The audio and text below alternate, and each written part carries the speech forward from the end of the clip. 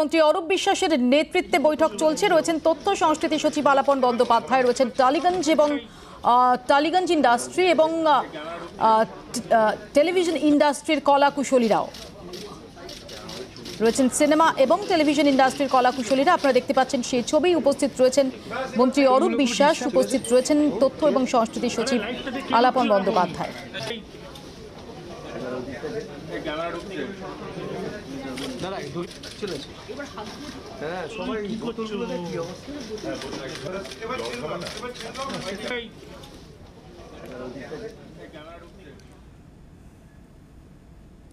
সরাসরি চলে যাব নন্দন চত্বরে, সেখান থেকে আমাদের সঙ্গে রয়েছেন শ্রেয়সী গাঙ্গুলি। শ্রেয়সী, আমরা ছবি দেখলাম, বৈঠক ইতিমধ্যেই শুরু হয়ে গেছে। এখনো অবধি কি মুড বোঝা যাচ্ছে? এই যে উদ্ভূত পরিস্থিতি, করোনার জেরে শুটিং বন্ধের যে সিদ্ধান্তের সম্ভাবনা, সেটা কতটা দেখা যাচ্ছে?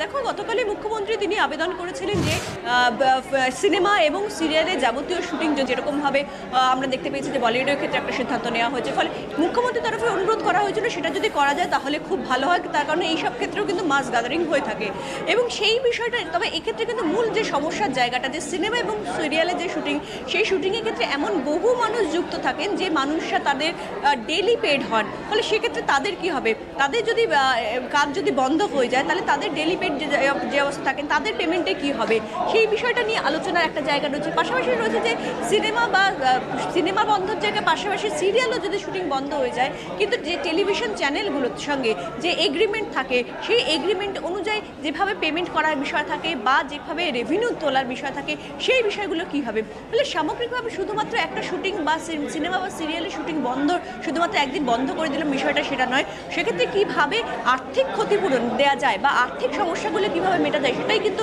মুখ্য বিষয় এবং সেই বিষয়টা নিয়ে কিন্তু ইতিমধ্যে আলোচনা শুরু হয়েছে। ভেতরে রয়েছেন অরূপ বিশ্বাস, রয়েছেন এছাড়া যারা ফিল্ম এবং সিনেমা জগতের সঙ্গে যারা যুক্ত, অর্থাৎ বিভিন্ন আর্টিস্ট ফোরামের সঙ্গে যুক্ত, টেকনিশিয়ানদের যারা ফোরাম, সেই সমস্ত ফোরামের সঙ্গে যারা যুক্ত, তারা প্রত্যেকেই কিন্তু ভেতরে রয়েছেন এবং এই বিষয়টা নিয়েই কিন্তু মূল আলোচনা শুরু হয়েছে। 4টে থেকে যে বৈঠক, সেই বৈঠক ইতিমধ্যেই কিন্তু শুরু হয়ে গেছে। ফলে এই বিষয়টাই মূলত সমাধানের জায়গা দেখা হবে যে এটা কিভাবে সমাধান করা যায়।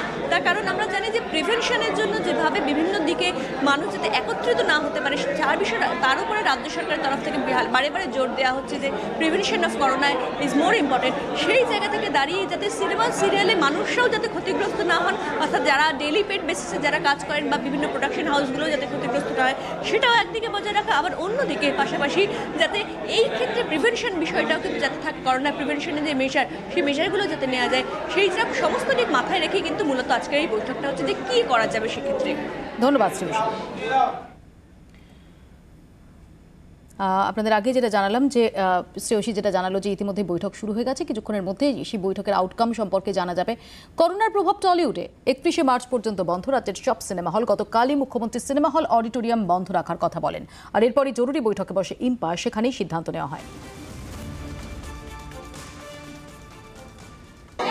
আমরা ইমিডিয়েট এফেক্টের জন্য বলে দিলাম যে আজকে থেকে সমস্ত হল বন্ধ থাকবে টিল 31 মার্চ। আর এই মুহূর্তে আমাদের বলার পরেও যদি কোনো এক্সিবিটাররা হল খুলে রাখেন, তারা তাদের নিজের দায়িত্বে, তারা যদি কোনো অসুবিধায় পড়ে, ইম্পা তার জন্য কোনো রকম দায়ী থাকবে না। এখন যে পরিস্থিতি চলছে এবং সেখানে যদি হল বন্ধ হয়ে যায়, সেখানে যদি শুটিং বন্ধ হয়ে যায়, স্বাভাবিক কারণে হিউজ লস হবে।